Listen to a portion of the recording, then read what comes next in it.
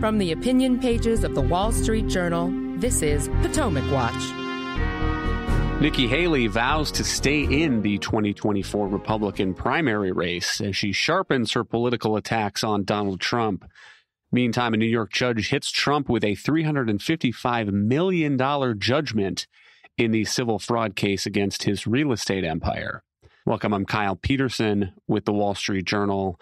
We are joined today by my colleagues, columnists Bill McGurn and Kim Strassel. Let's start today in Greenville, South Carolina. The state's primary is coming up on Saturday, and Nikki Haley had called the press together for some remarks at noon, fueling speculation that she might be prepared to drop out and avoid what looks like a pretty solid defeat here coming on Saturday. But quite the opposite, she said, "I refuse to quit. South Carolina will vote on Saturday. But on Sunday, I'll still be running for president. I'm not going anywhere." Let's listen to a bit more of what Haley said. Trump and Biden are two old men who are only getting older. Nearly 60% of Americans say Trump and Biden are both too old to be president. Because they are. We've all seen them fumble their words and get confused about world leaders.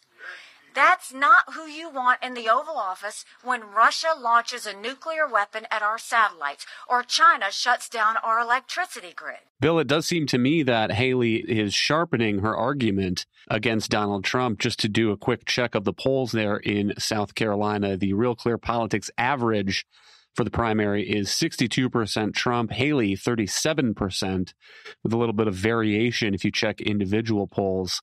But South Carolina, again, one of those states like New Hampshire, where it's an open primary, you don't have to be a registered Republican to come out and cast a ballot. Yeah, I think that dynamic is the key to Haley versus Trump. She is much more likely to get independent votes, and she's strong that way. And you need independent votes to win the presidency, but she's weaker with Republican voters. Trump is the opposite. I don't think his appeal to independents is quite as strong. His appeal to Republicans is much stronger. In terms of her argument, it looks, at least for now, that she's not going to defeat Donald Trump in the primaries. That's not how she gets the nomination. She gets the nomination if he's somehow derailed from his legal troubles or something else, health troubles, and they're looking for another candidate, and she's hung in there and says, I am the best person to beat Joe Biden. And actually today, though the focus is on Trump and what she said about Trump, she was actually pretty targeted about Biden, saying she is the best conservative Republican hope to beat Joe Biden. And remember, Bernie Sanders is only a force today because he stayed in against Hillary Clinton. Otherwise, no one would know him. He'd be an obscure New England socialist. Another notable new line of attack for Haley over the long President's Day weekend was on the death of Russian dissident Alexei Navalny. Let's listen to Haley on ABC This Week on Sunday. He not only, after making those comments that he would encourage Putin to invade NATO, but the fact that he won't acknowledge anything with Navalny. Either he sides with Putin and thinks it's cool that Putin killed one of his political opponents, or he just doesn't think it's that big of a deal. Either one of those is concerning. Either one of those is a problem. We've got to start seriously having a conversation in America about our national security. On Monday, President Trump broke that silence in a Truth Social post. Here is a part of what he said. The sudden death of Alexei Navalny has made me more and more aware of what is happening in our country. It is a slow, steady progression with crooked, radical left politicians, prosecutors, and judges leading us down a path to destruction.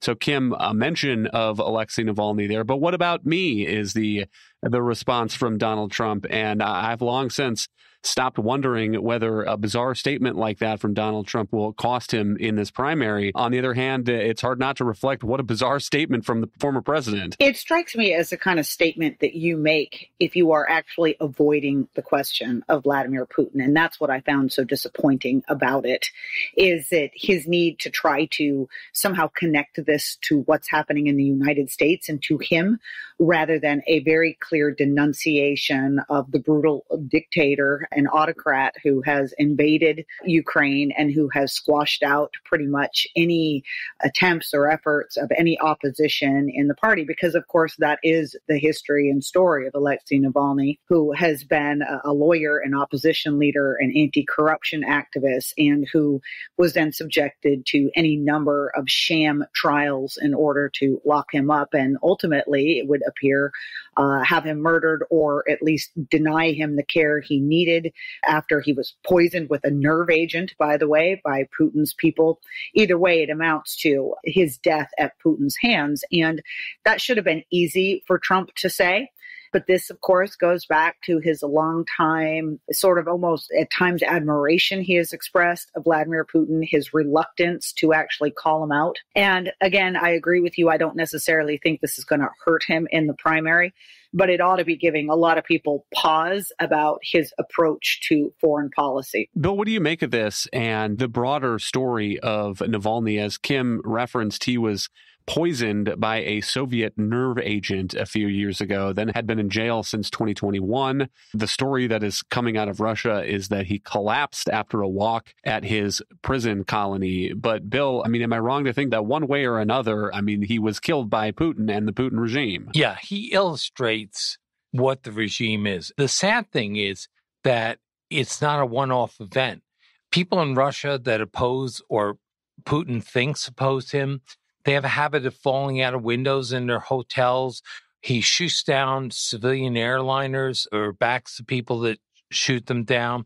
He jails one of our reporters and so forth. So, as Kim says, it was an opportunity for Trump because the contrast, Navalny embodies so much what is wrong with Russia and what is wrong with Putin. And he flubbed it. You don't know what reasons are coursing through former president's mind, but it sounds personal. I don't know why he continues to do that, but he does. And it gives openings to his critics. The news this morning is that Navalny's mother is asking for the release of his body, which has not happened yet. You can understand why they would potentially not want to release his body. The other point of contrast here is that there's all sorts of stories and photographs now of mourners, people near a wall of grief, for example, being arrested by Russian police.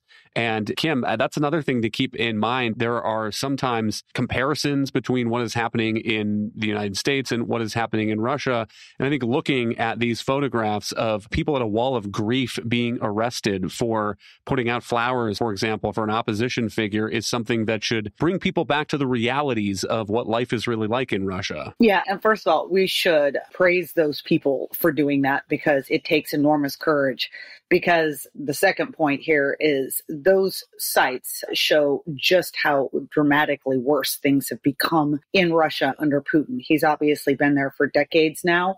But I would note that going back to 2013, Navalny was actually able to run in a mayor's race in Moscow. He came in second with 27% of the vote. It was a race with a lot of competitors in it. That at least was the fiction of a competitive election. And in the wake of that and other elections that were very sham and information that Navalny's anti-corruption groups had come out, there were moments when there were tens of thousands of Russians who came out at a time protesting Putin and that regime. You do not see that anymore these days. The last time there was something like it was when Putin invaded Ukraine. Already at that point, people had become scared. So there were fewer people, and those that did come out were immediately rounded up and taken away. The message being that absolutely no opposition will be brooked these days, and that if you do so, terrible things will happen to you. Navalny himself, going back to when he did some of these demonstrations, he was initially tried and convicted on sham embezzlement charges, but he was given a suspended sentence because Putin was concerned enough back then to arrest him and imprison him would provoke more upheaval and more demonstrations. It is a sign of how he feels just absolutely in control, that he feels these days that he's not even worried anymore about those opposition protests, and he's happy to send Navalny away and have him murdered in prison, and he doesn't fear any consequences.